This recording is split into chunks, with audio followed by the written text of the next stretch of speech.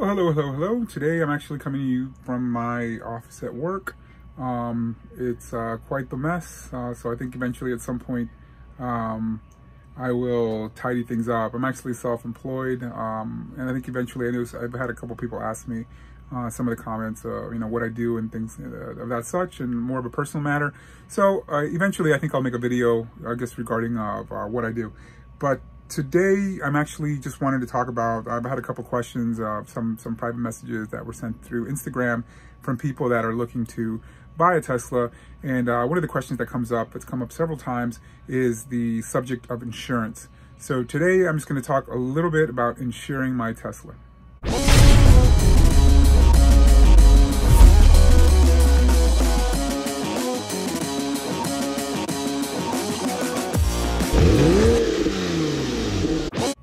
All right, so talking about insurance, I just want you to remember that it's going to depend a lot on your age, your driving records, like if you have any tickets on there. I think even your credit determines, I think some of the rates are dependent on credit also.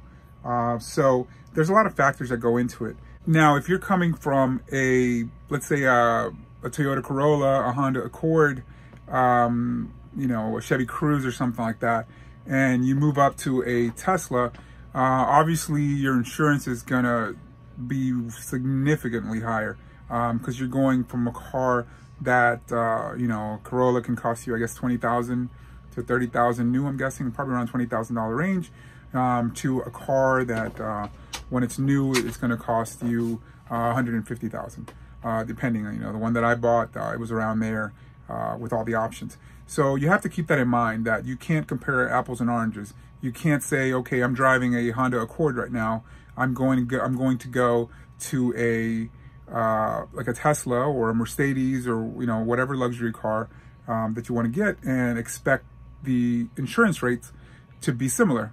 A lot of it's because the cost of replacing parts or fixing one of these cars, if they get into an accident, is going to be much more significant in a Mercedes or Tesla or any of these high-end cars than in a Toyota Corolla or a Chevy. So I want you to keep that in mind, and I'm going to go ahead and show you what I got for my insurance, my insurance company.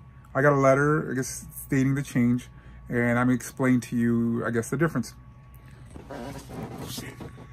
All right, so this is a letter that I received from my insurance company. I'm using the company called Safeco Insurance. They seem to have pretty reasonable rates. And I've shopped around, but I have an insurance agent. So the black tape is just my personal information, my agent's phone number. I don't want his information out there. So just for privacy, I've just covered up some of the information on here. But the first thing I want you to understand is that I'm replacing a 2008 Cadillac Escalade. That Cadillac Escalade, and I'm replacing it with the 2016 Model X Tesla. Now, you have to understand that I'm going from a $15,000 car, I guess the value of the car, to a over $70,000 car as far as the value of it. And also, I'm going from a car that probably cost around $70,000 when I bought it new, the Cadillac Escalade, to a car that costs $150,000 if I had bought it new. So right there's a big difference, so you have to expect that your insurance is going to be higher, and I already expected that. So like I said, if you're going from a Toyota Corolla, you can't expect it to be a similar insurance rate as insuring a Mercedes or Jaguar or BMW. So that being said, I expected the insurance rate to go up, and this is the additional premium that I'm going to have to pay now per year for that change from going from the Cadillac to the Tesla. So it's $906. If you break it up per month, it's about $75 a month. Honestly, it's not, obviously $75 is a good amount of money, but it's not anything significant. Honestly, I expected it to be a little bit more. So that way you can have an idea. But it's hard to compare. It's apples and oranges, because you're going from something that is a domestic car, it's an American car. Well, this is the Tesla's a domestic car too.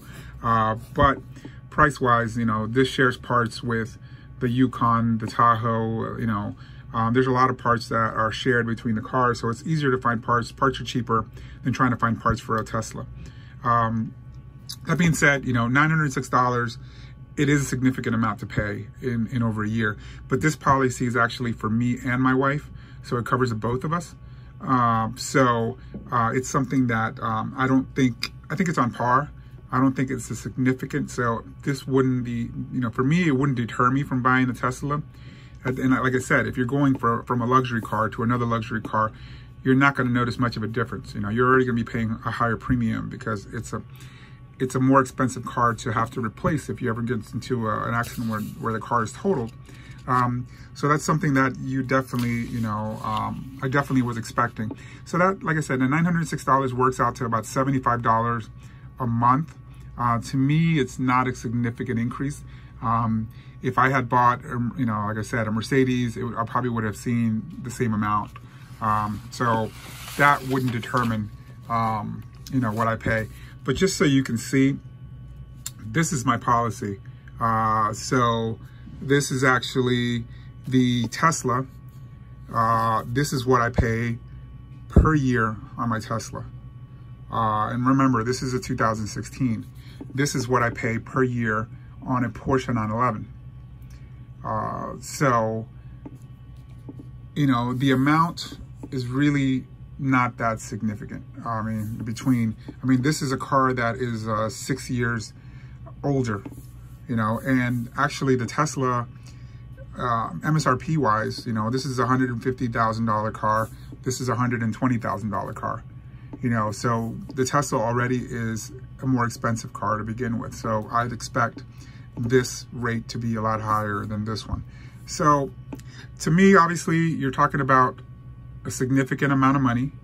But honestly, in compared to what I was paying before, it's only a $75 difference. It's not much of a difference from what I was already paying. Remember, this policy is for 2 drivers. It's for my wife and I. And I'm trying to see if you have a deductible, what the deductible is on this.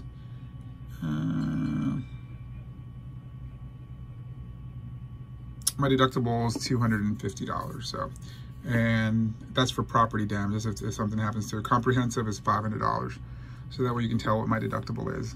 Now, if I raise the deductible, then all of these would go down and I would pay less. But if I ever have an accident or anything and it's my fault, or then I would have to pay a much higher deductible. So anyways, I just wanted to do a quick video because I know I've had a couple questions regarding insurance. You can kind of see what I pay for insurance. And like I said, everything varies depending on your age, your credit rating. Obviously, the biggest thing is what kind of car you're going from. You can't expect to pay the same insurance rate if you're going from a $20,000 car to a $70,000 or $80,000 car. So just keep that in mind. Obviously, your insurance agent should be able to give you a ballpark figure of what your insurance is going to go up. It's going to go up regardless, unless you're driving a brand new car and you're trading in for an older Tesla. Because if you're buying something that's newer, normally that car is going to cost more to insure regardless. So just keep that in mind. But to me, $75 a month is significant. I'm not a rich person, but it's something that I'm saving way more than that on gasoline. So for me, there's a lot of things that I take into account where, yeah, my insurance went up, but regardless, I needed to get a new car. Insurance is going to go up regardless, but now I'm saving a lot of money on gasoline. So anyways, that's my video on insurance. If you have any more questions regarding insurance or anything else regarding the Tesla, just go ahead and leave me a comment, and I'm pretty good about getting back with the comments. And if you haven't subscribed yet, please just go ahead and subscribe, hit the notification bell, and, share the video and like and comment. I really appreciate it. You all take care.